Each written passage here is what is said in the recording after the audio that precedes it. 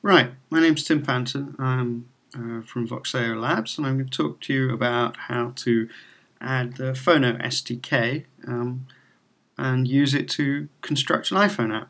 It's our latest 0.3 release of the Phono SDK. So I'm going to assume that you've got Xcode and your developer certificate already installed, and I'm going to assume that you've downloaded PhoneGap 1.1 from the PhoneGap.com site and installed that into your Xcode and that's all set up. And I'm also going to assume that you've downloaded Phono SDK 0.3 and that you've got it somewhere on your disk. So first thing you need to do then is, having got all those bits downloaded and installed, is to create a new project. So we create a new project in Xcode.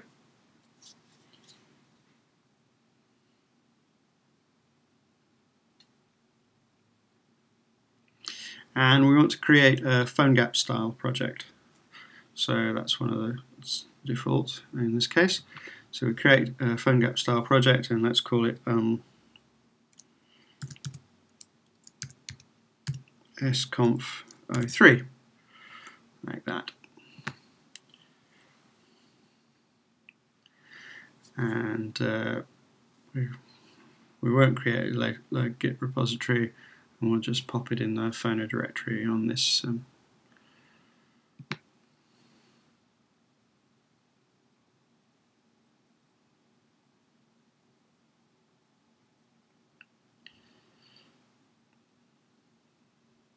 Okie doke. So now the first thing we need to do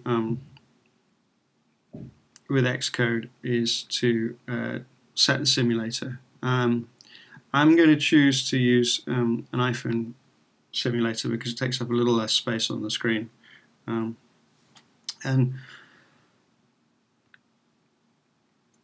now the next thing we need to do is to run this project. Now it won't actually, it hasn't got any user interface defined for it yet.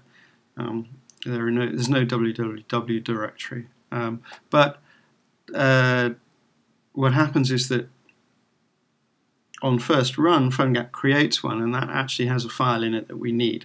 So it's useful to run this, and it also gets to warm up the iPhone simulator, and it checks that we've got a buildable project as well. So all in all, it's a useful step. So, but we will get a warning from this saying that the www/index.html file isn't available, which is expected behavior.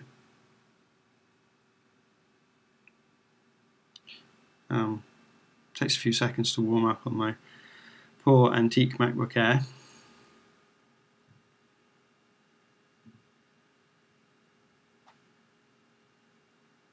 There we go, and next we get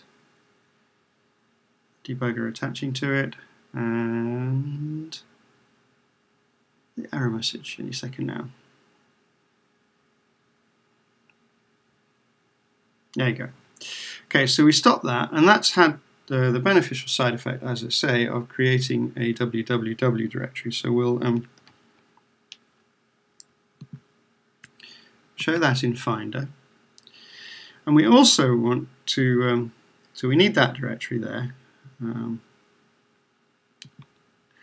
but we also want to add some more interesting code than PhoneGap providers. So we want to copy one of the samples from our Phono SDK. So we'll take the conference sample. I think that's probably the best bet. So we take the www directory from there and we pop it into our project. And we'll choose to copy it in.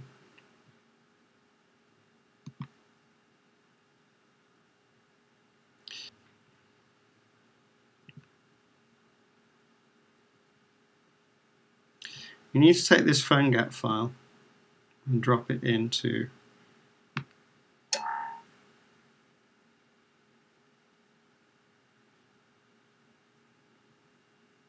our project. So now with any luck, that's showing up in here. That's good. Now we need to put some, need to make a couple of changes in this to make it PhoneGap friendly. So the first one is we need to JavaScript file we've just added to the project, like that. So it's the PhoneGap.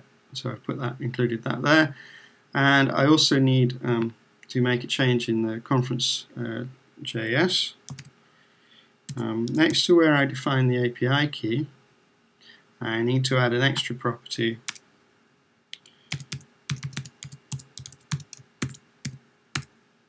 with connection URL and set it to http://app.phono.com close quotes. I've got a capital P which we'll get rid of. There we go. And just sort the alignment out.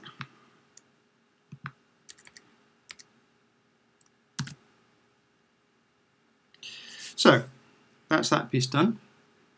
Now we need to add Phono, the Phono plugin. Since we referenced it in the JavaScript, we're going to need to include it in the project. So to do that, we go back to our Finder and we go back to our PhonoSDK, and in the plugins, iOS, and in the plugins directory, we need to take these three files and drop them into the plugins directory of the project. Again, I'm going to choose to copy them.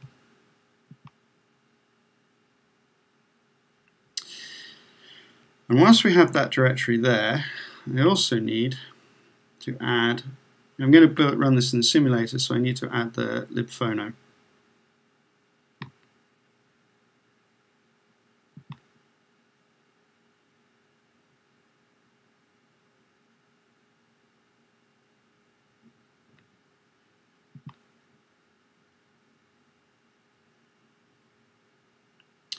And we also need to add an extra framework,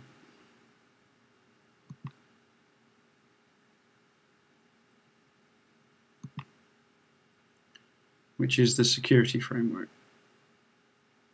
So we'll expand this tab and add, as you notice that our library has added itself to here, and we need to add the security framework as well. Okie dokie. So those things are all are now added. We've done the libraries. We've added the security framework. I'm working from the README that's in the SDK directory. So the last thing we need to do is to do some editing on the PhoneGap.plist file. We need to do two things here. First one is we need to add an external host to allow PhoneGap to speak with the app.phono.com host that we defined, mentioned earlier in the JavaScript file. So that we have to permit traffic to that. And then the other thing we need to do is we need to add the Phono plugin to the plugins list.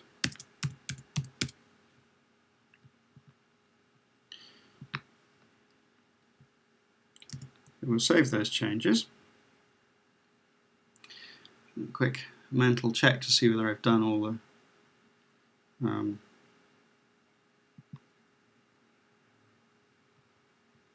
oh no, I haven't. That needs to say it's not just the server, we need a full URL there. So we need to say app.phono.com/http bind, or rather http:// gosh, some errors there.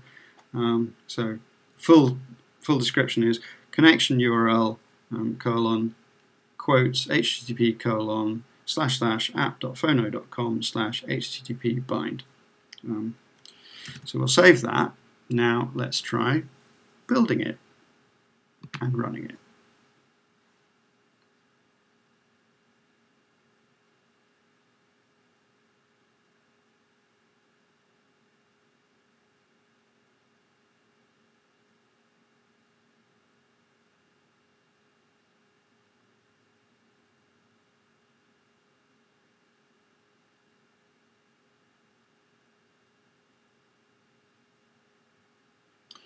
Takes a few seconds on my machine to load this up in the simulator. I'm a bit light on memory when I'm doing screen recordings.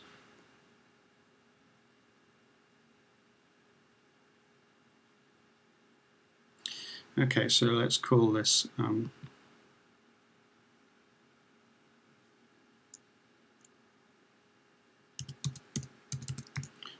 conference screen, and it's now going to ask me what my name is. I'll call myself Tim, which is a fair thing to do. Now let's join the conference.